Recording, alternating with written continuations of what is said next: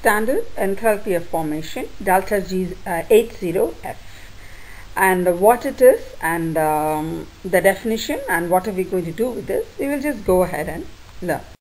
So let's start with the definition of standard enthalpy of formation. The symbol is delta H0F.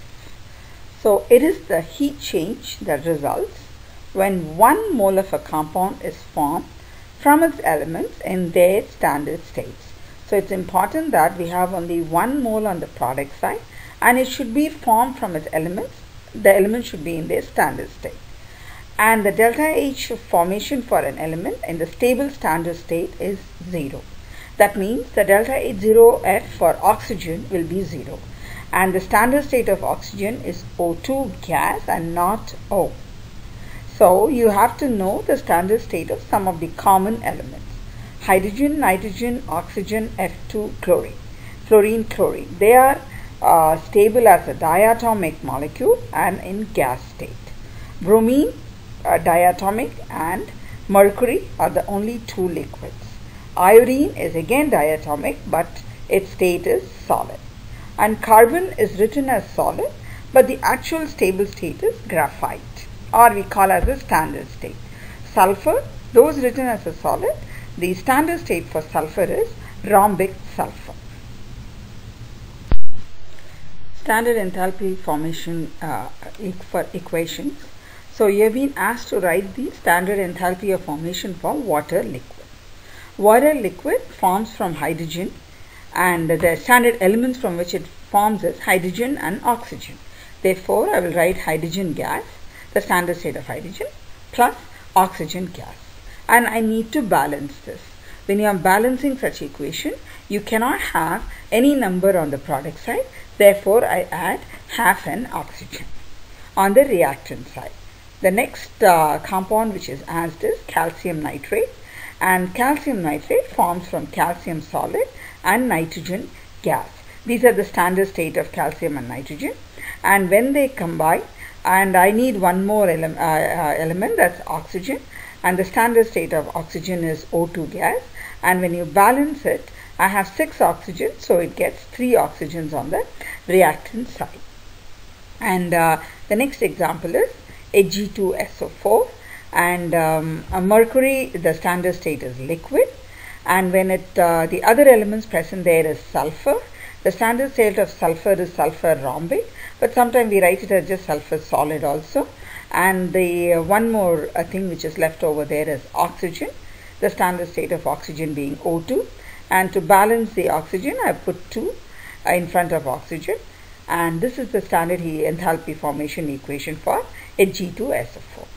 The next one is C2H5COOH, and the elements in that is carbon, oxygen and hydrogen, and they are written in their standard forms, O as O2 and H as H2. And the next one is nitric acid liquid, and which is formed from its elements nitrogen, oxygen, hydrogen in their standard state, and the appropriate balancing is also done. Sulfuric acid is made of hydrogen, sulfur and oxygen, and the balancing is done only on the reactant side because the product should have only 1 mole.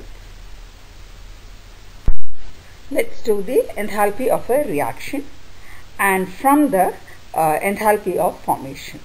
The definition is enthalpy of a reaction is the enthalpy of formation of the product minus enthalpy of formation of the reactants. So the question is, calculate the enthalpy of the reaction for the following reaction: calcium oxide plus carbon dioxide giving you calcium carbonate.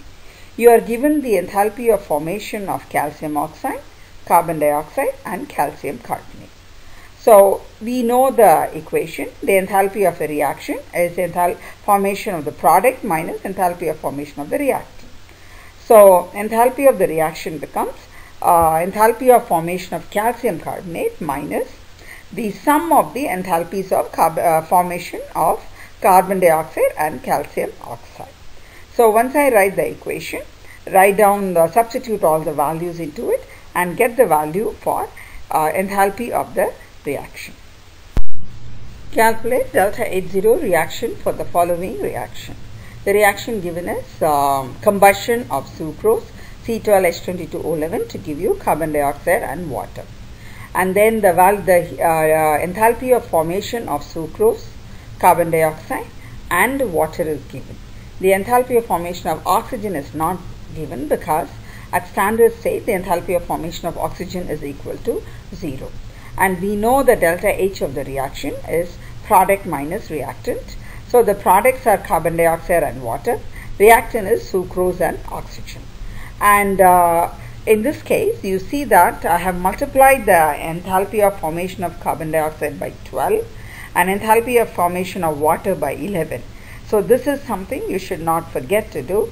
So whenever an equation is given, balance it, and the enthalpy of formation should be multiplied by that number. So then the whole question becomes simple. Substitute the values and get the value of delta H0 reaction. And basically this is the heat of combustion for sucrose. Now this question has a second part also. The second part is calculate the heat released when 125.0 gram of sucrose C12H22O11 is burnt. So we start with whatever is given, 125.0 grams of sucrose, and 1 mole of sucrose, the mass is its molar mass, that is 342.30, and we know from the equation 1 mole of sucrose gives a heat of 5644.1. that's what we just calculated, and substitute all the values. We will get the value of for 125 grams. The heat of combustion of heptane is 4820 kilojoules per mole. Calculate the heat of formation of heptane. You are given the heat of formation of carbon dioxide and water, and the equation for combustion of heptane is also given, and check before starting whether the equation is balanced. So then write down the equation for delta H0 reaction, product minus reactant, and remember to multiply the heat of formation of carbon dioxide by 7, heat of formation of water by 8, heat of formation of oxygen will be 0, and then the heat of formation of heptane C7H16 is the one you have to calculate. You have all the other values, substitute them in and get the heat of formation for heptane.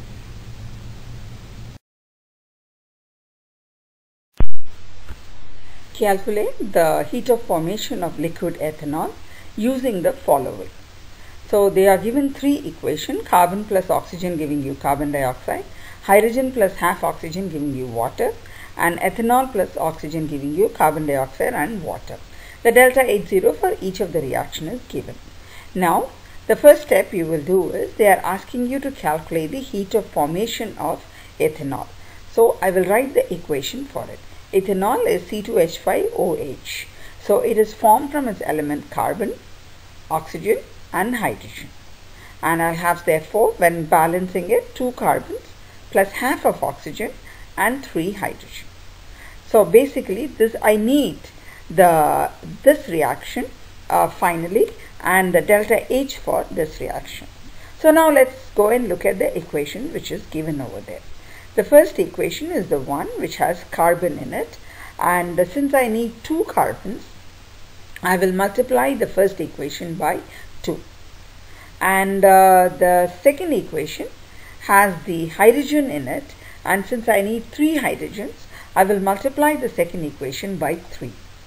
The third equation is the one which is going to give me C2H5OH, and that being in the reactant side, and I want it in the product side.